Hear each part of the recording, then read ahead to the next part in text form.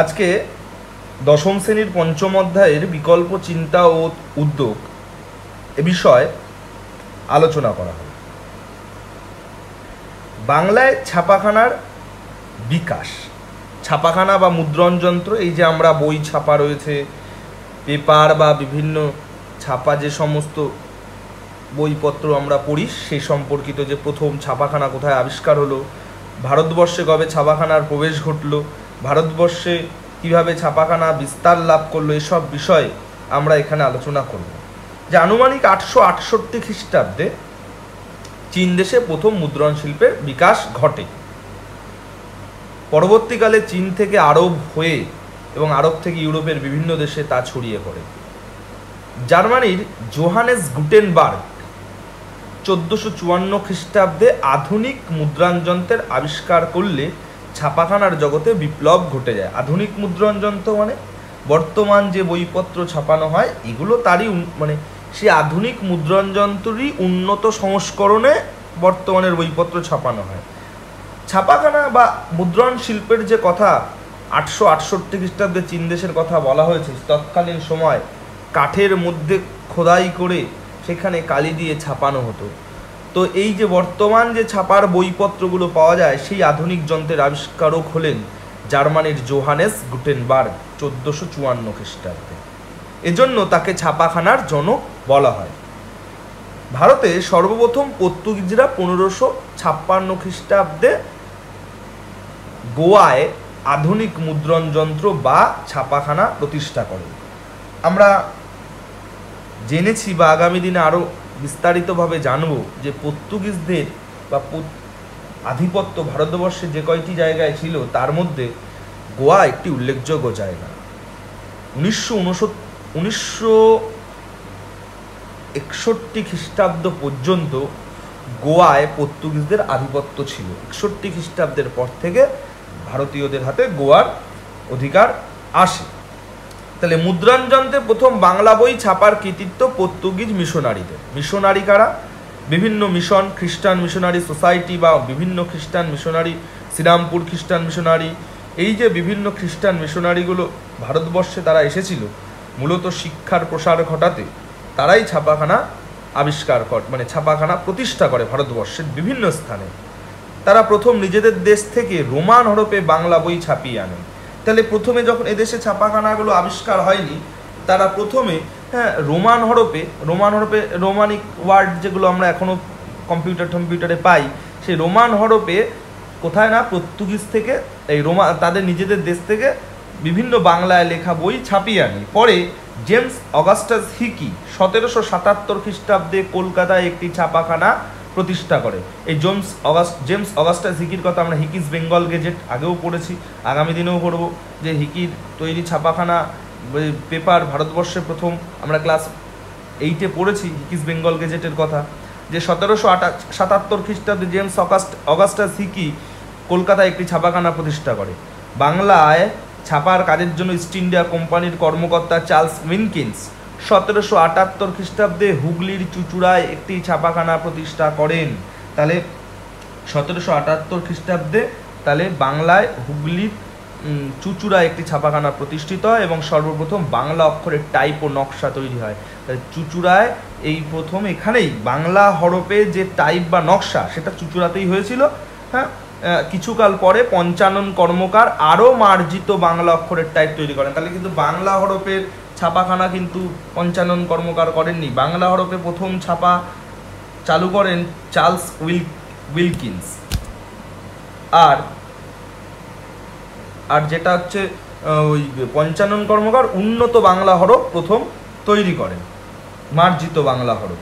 এই অক্ষরেই, অর্থাৎ এই মার্জিত বাংলা অক্ষরেই নাথানিয়াল ব্রাসি হালেদ রচিত a grammar of the Bengal language নামে পূর্ণাঙ্গ বই প্রকাশের মধ্য দিয়ে বাংলা ভাষায় প্রথম ছাপা শুরু হয় বা বাংলা ভাষায় প্রথম বই ছাপা শুরু হয়। 1847 খ্রিস্টাব্দে রংপুরে প্রথম পূর্ববঙ্গের ছাপাখানা গড়ে ওঠে। তাহলে পূর্ববঙ্গ মানে বর্তমান যেটা বাংলাদেশ নামে পরিচিত, তাহলে বাংলাদেশে প্রথম ছাপাখানা তৈরি হয় কোথায়? রংপুরে। এবং এখান থেকেই রংপুর বার্তাবহ পত্রিকা প্রকাশিত হতে থাকে। তাহলে কোথা থেকে রংপুর বার্তাবহ পত্রিকা প্রকাশিত হতে থাকে? পূর্ববঙ্গ থেকে।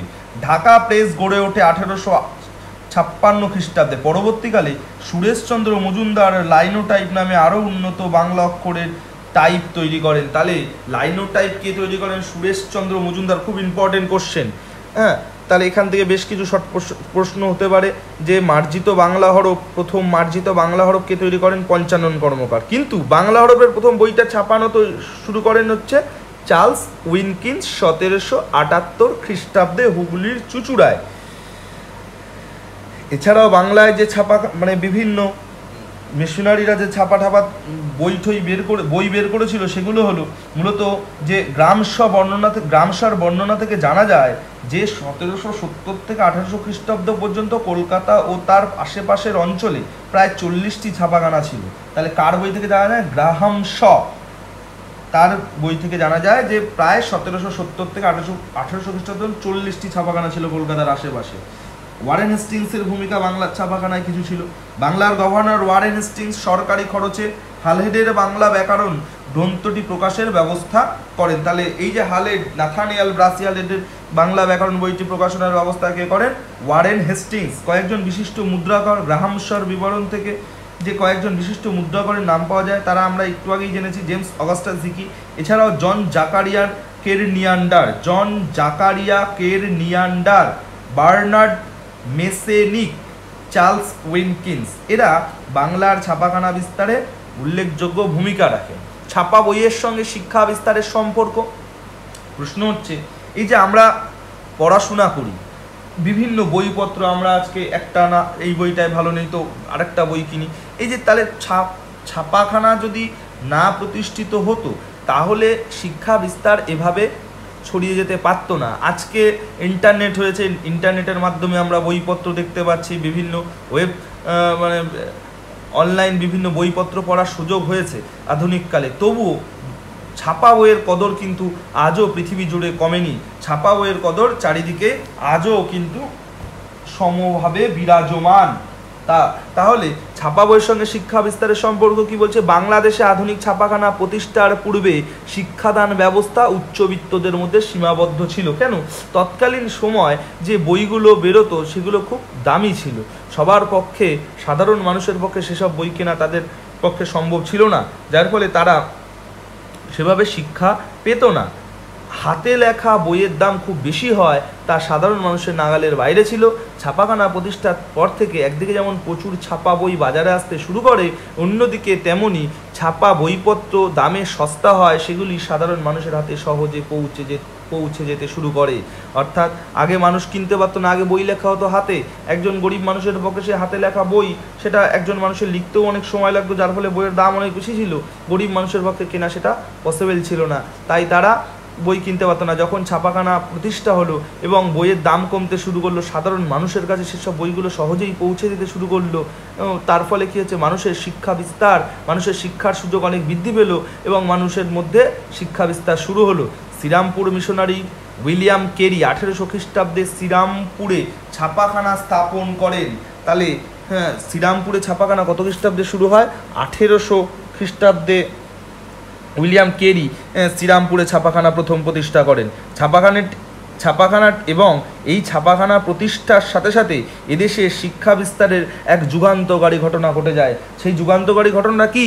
মানুষের মধ্যে শিক্ষার প্রসারতা বৃদ্ধি পায়, বিভিন্ন বই প্রকাশিত হয় যা শিক্ষাক্ষেত্রে মানুষের চেতনাকে বৃদ্ধি করে এবং মানুষ শিক্ষাক্ষেত্রে তাদের আগ্রহও বৃদ্ধি পায়। ছাপাখানাটি শীঘ্রই এশিয়ার সর্ববৃহৎ এবং বিশ্বের অন্যতম হিসেবে খ্যাতি লাভ করে। তাহলে তৎকালীন সময়ে এশিয়ার বৃহত্তম ছাপাখানা ছিল শ্রীরামপুর মিশনের যে উইলিয়াম কেরি প্রতিষ্ঠিত ছাপাখানাটি, এবং অন্যতম খ্যাতি লাভ করে। এখান থেকে বাংলা, হিন্দি, অহমিয়া মানে অসমের ভাষা মনে হয়, অহমিয়া, ওড়িশা, মারাঠি, সংস্কৃত প্রভৃতি ভাষায় বাইবেলের অনুবাদ প্রকাশিত হয়। এই যে মিশনারি যারা এসেছিল, খ্রিস্টান মিশনারি লোকজন, তাদের মূলত একটা উদ্দেশ্য, তারা যেমন মানুষকে শিক্ষিত করার জন্য তাদের ভূমিকা অনস্বীকার্য, ঠিক একইভাবে তারা কিন্তু খ্রিস্টান ধর্ম প্রসারের প্রচেষ্টা সবসময় করে গেছে। তারা বিভিন্ন ভাষায় বাইবেলের প্রকাশ করে মানুষের কাছে বাইবেলের বাণীকে পৌঁছে দিতে চেয়েছিল, এবং তাদের পৌঁছে দেওয়ার মূল উদ্দেশ্যই ছিল মানুষ জানে সেই বাইবেলের বাণী শুনে বুঝে মানুষ খ্রিস্টান ধর্মের প্রতি তাদের আগ্রহ বৃদ্ধি পায় এবং প্রচুর মানুষ খ্রিস্টান ধর্ম গ্রহণ করে। এছাড়াও তারা রামায়ণ ও মহাভারত সহ বিভিন্ন প্রাচীন ভারতীয় সাহিত্যের অনুবাদ, হিতোপদেশ, বিভিন্ন গবেষণামূলক প্রবন্ধ প্রভৃতি এখান থেকে ছাপা হয়। মানে শুধু যে তারা বাইবেল ছেপেছিল এমন নয়, এছাড়াও বিভিন্ন রামায়ণ মহাভারত এগুলো তারা ছেপে মানুষের কাছে পৌঁছে দিতে চেষ্টা করেছিল। এখান থেকেই রামরাম বসুর প্রতাপাদিত্য চরিত্র 1801 খ্রিস্টাব্দে প্রকাশিত হয়। ফোর্ট উইলিয়াম কলেজের ছাত্রদের জন্য এখান থেকে মৃত্যুঞ্জয় বিদ্যালঙ্কার ও অন্যান্যদের উদ্যোগে স্কুল পাঠ্য বই ছাপানো হয়। তাহলে কার উদ্যোগে স্কুল পাঠ্য বই ছাপানো হয়? মূলত যার নাম আমরা এখানে পড়বো, ফোর্ট উইলিয়াম কলেজের ছাত্রদের জন্য মৃত্যুঞ্জয় বিদ্যালঙ্কার। এই মৃত্যুঞ্জয় বিদ্যালঙ্কারের কথা আমরা অষ্টম শ্রেণীতে জেনেছি এর আগে। তাহলে এখান থেকে স্কুলের পাঠ্য বই ছাপানো হয় 1801 খ্রিস্টাব্দ থেকে 1832 খ্রিস্টাব্দের মধ্যে। এখান থেকে 40টি ভাষায় 2 লক্ষেরও বেশি বই ছাপানো হয়। তাহলে 1801 থেকে 1832 খ্রিস্টাব্দ পর্যন্ত শ্রীরামপুর মিশনারি যে ছাপাখানা, সেখান থেকে কত বই ছাপানো হয়? প্রায় 2 লক্ষেরও বেশি বই। এই সময় শ্রীরামপুর ছাপাখানার উইলিয়াম মার্শম্যান সম্পাদিত মাসিক পত্রিকা দিগদর্শন 1818 খ্রিস্টাব্দে এবং সাপ্তাহিক সমাচার দর্পণ 1818 খ্রিস্টাব্দে প্রকাশিত হয়। কলকাতা থেকে প্রকাশিত গঙ্গাকিশোর ভট্টাচার্য সম্পাদিত বেঙ্গল গেজেট, রামমোহন রায় সম্পাদিত সম্মত কৌমুদী 1821 খ্রিস্টাব্দে প্রকাশিত হয়। ভবানীচরণ বন্দ্যোপাধ্যায় সম্পাদিত সমাচার চন্দ্রিকা, এটাও কিন্তু ভালো প্রশ্ন যে প্রত্যেকটা কোনটা কার সম্পাদিত পত্রিকা। তাহলে ভবানীচরণ বন্দ্যোপাধ্যায় সম্পাদিত সমাচার পত্রিকা 1822 খ্রিস্টাব্দে, ঈশ্বরচন্দ্র গুপ্ত সম্পাদিত সম্বাদ প্রভাকর 1831 খ্রিস্টাব্দে, দেবেন্দ্রনাথ ঠাকুর সম্পাদিত তত্ত্ববোধিনী পত্রপত্রিকা এখান থেকে প্রকাশিত হয়। শ্রীরামপুর মিশনারি সোসাইটি যে ছাপাখানা সেখান থেকে। তাহলে শ্রীরামপুর ছাপাখানার সাথে শিক্ষাবিদ, তাহলে এই যে বিভিন্ন পত্রপত্রিকা প্রকাশিত হতো, এই পত্রপত্রিকা সংবাদের মাধ্যমে মানুষ বিভিন্ন জ্ঞান অর্জন করতে শুরু করলো। শ্রীরামপুর ছাপাখানা থেকে প্রকাশিত বইগুলি জ্ঞান ও শিক্ষার প্রসারে উল্লেখযোগ্য ভূমিকা গ্রহণ করে। বাংলা গদ্য সাহিত্যের প্রসারে এই ছাপাখানার ভূমিকা অসীম। তাহলে গদ্য সাহিত্যে কেন বিভিন্ন গদ্য সাহিত্য সমাহার এখান থেকে প্রকাশিত হতে শুরু করে, যার ফলে মানুষের জ্ঞানের ভাণ্ডার দিন দিন বাড়তে থাকে। শ্রীরামপুর মিশনের উইলিয়াম কেরি, জোশুয়া মার্শম্যান এবং উইলিয়াম ওয়ার্ডের প্রচেষ্টায় বাংলায় গণশিক্ষা প্রসারের ব্যাপক উদ্যোগ নেওয়া হয়। তাহলে এদের একত্রে কি বলা হয়? শ্রীরামপুর ত্রয়ী বলা হয়, যে উইলিয়াম কেরি, জোশুয়া মার্শম্যান এবং উইলিয়াম ওয়ার্ড, এদের প্রচেষ্টায় বাংলায় গণশিক্ষার প্রসার ঘটে, অর্থাৎ সাধারণ মানুষের মধ্যে শিক্ষা ছড়িয়ে পড়ে, গণশিক্ষার প্রসার ঘটে। এই 3 জন শ্রীরামপুর ত্রয়ী নামে পরিচিত। তাদের উদ্যোগে বাংলায় স্কুল পাঠ্য প্রচুর বই সাধারণ মানুষের হাতে কম দামে পৌঁছে দেওয়া হয়। স্কুল পাঠ্য বই ছাপিয়ে কম খরচে বিনামূল্যে ছাত্রছাত্রীদের হাতে তুলে দেওয়ার উদ্যোগে ক্যালকাটা স্কুল সোসাইটি, আমরা আগেও পড়েছি, ডেভিড এয়ার প্রতিষ্ঠিত 1817 খ্রিস্টাব্দে প্রতিষ্ঠিত হয়। এই ক্যালকাটা স্কুল সোসাইটির মূল উদ্দেশ্য ছিল কি? যে অল্প খরচে স্কুলের বিভিন্ন পাঠ্য বই ছাপিয়ে সেটা গরিব মানুষের কাছে, গরিব ছাত্রছাত্রীদের হাতে তুলে দেওয়া। গরিব ছাত্রছাত্রীদের হাতে তুলে দিলেই শিক্ষার প্রসার ঘটবে, শিক্ষার বিস্তৃতি ঘটবে, আরও অনেক বেশি পরিমাণ মানুষের কাছে শিক্ষাটাকে পৌঁছে দেওয়া সম্ভব হবে। 1818 খ্রিস্টাব্দে ক্যালকাটা স্কুল সোসাইটি স্থাপিত হলে তার অধীনে বেশ কয়েকটি স্কুল গড়ে ওঠে। এই সংগঠন শিক্ষার প্রসারের উদ্দেশ্যে পাঠ্যপুস্তকের হাজার হাজার কপি শ্রীরামপুর ছাপাখানায় ছাপায়। তাহলে এই তাদের মূল উদ্দেশ্য ছিল এই সংগঠনের যে শিক্ষার প্রসার ঘটাতে হবে। তাহলে অনেক হাজার, যত বেশি সংখ্যক বই ছাপানো হবে, যত বেশি সংখ্যক বই মানুষের কাছে পৌঁছে দেওয়া সম্ভব হবে, ততই শিক্ষার প্রসার ঘটবে, তত মানুষের মধ্যে শিক্ষাটাকে পৌঁছে দেওয়া যাবে। তাহলে শিক্ষা প্রসারের উল্লেখযোগ্য ভূমিকা গ্রহণ করেছিল এই ছাপা বই। আর যদি বই ছাপানো না সম্ভব হতো, তাহলে মানুষের কাছে সেই শিক্ষা পৌঁছে দেওয়াটা খুব কঠিন সাধ্য হয়ে দাঁড়াতো। ফলে শহর ও গ্রামের মানুষের হাতে ছাপাখানার মুদ্রিত পাঠ্য বই পৌঁছে যায়। শ্রীরামপুরের ছাপাখানা ছাড়াও হিন্দুস্তানি প্রেস, পার্সিয়ান প্রেস, সংস্কৃত প্রেস, এবং ফোর্ট উইলিয়াম কলেজের শিক্ষার্থীদের জন্য বইপত্র ছাপা হতো। মানে শুধুমাত্র যে শ্রীরামপুর মিশনারি সোসাইটির ছাপাখানা থেকেই শিক্ষা বইগুলো ছাপানো হতো এমনটা কিন্তু নয়। এছাড়াও আরও কিছু প্রেস ছিল, বলছে হিন্দুস্তানি প্রেস, পার্সিয়ান প্রেস এবং সংস্কৃত প্রেস থেকে ফোর্ট উইলিয়াম কলেজের শিক্ষার্থীদের জন্য বই ছাপানো হয়। এছাড়াও বাংলার বিভিন্ন অঞ্চলের মানুষদের জন্য শিক্ষার ছাপা বইগুলো ছাপানো হয় বিভিন্ন প্রেস থেকে। গ্রামাঞ্চলে মাতৃভাষার বিভিন্ন বিষয় শিক্ষাদানের উদ্দেশ্যে মার্চম্যান 1816 খ্রিস্টাব্দে স্থানীয় স্কুল সম্বন্ধে আভাস নামে একটি কর্মপরিকল্পনা হাতে নেন। তাহলে গ্রামাঞ্চলে মাতৃভাষা মানে এখন যদি প্রত্যন্ত গ্রামাঞ্চলে যেখানে মানুষ শিক্ষার আলো যেখানে পৌঁছায়নি সেখানে তো ইংরেজি ভাষায় শিক্ষা প্রচলন করা সম্ভব ছিল না, তাই সেখানে মাতৃভাষায় অর্থাৎ বাংলা, গ্রামাঞ্চলে বাংলা ছাড়াও ভারতবর্ষের অন্যান্য জায়গায় বা অন্যান্য স্টেটে সেখানে তাদের মাতৃভাষায়, উড়িষ্যায় উড়িয়া, আসামে অসমিয়া, অহমিয়া ইত্যাদি ভাষায় শিক্ষা প্রসারের জন্য বিভিন্ন পরিকল্পনা করা হয়। তার মধ্যেই বাংলায় স্থানীয় স্কুল সম্বন্ধে আভাস নামে একটি কর্ম পরিকল্পনা হয়। এসব বিষয়ের পাঠ্যপুস্তক তাদের ছাপাখানা থেকে প্রকাশিত হয়।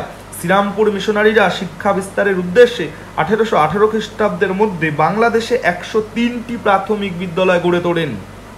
তাহলে শ্রীরামপুর মিশনের শিক্ষা বিস্তারের উদ্দেশ্যে শ্রীরামপুর মিশনারিরা কী করেন? 1818 খ্রিস্টাব্দে, মানে মূলত 1801 খ্রিস্টাব্দে 1818 খ্রিস্টাব্দের মধ্যে বাংলাদেশে, এই বাংলাদেশ বলতে কিন্তু তৎকালীন সময়ের কথা বলা হচ্ছে, যে সময় পশ্চিমবাংলা এবং পূর্ব বাংলা দুটো মিলেই একক বাংলা ছিল। এই টোটাল বাংলায় প্রায় 103টি প্রাথমিক বিদ্যালয় গড়ে তোলা হয়। সেই সময় ওই স্কুলগুলিতে ছাত্রছাত্রীর সংখ্যা দাঁড়ায় 6703 জন। এছাড়াও নারী শিক্ষার জন্য বিদ্যালয়ে, উচ্চশিক্ষার জন্য শ্রীরামপুরে এশিয়ার প্রথম ডিগ্রি কলেজ 1818 খ্রিস্টাব্দে প্রভৃতিও তাদের উদ্যোগে প্রতিষ্ঠিত হয়। তাহলে বাংলার শিক্ষা বিস্তারে, নারী শিক্ষা বিস্তার, সাধারণ মানুষের শিক্ষা বিস্তার, এই বাংলার শিক্ষা বিস্তারে শ্রীরামপুর মিশনারিদের অবদান অনস্বীকার্য।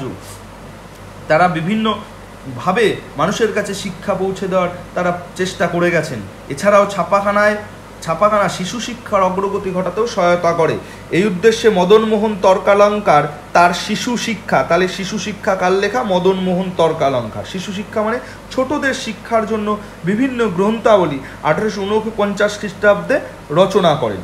শিশু শিক্ষার বিখ্যাত কবিতা পাখি সব করে রব রাতি পোহাইল আজও সমান জনপ্রিয়।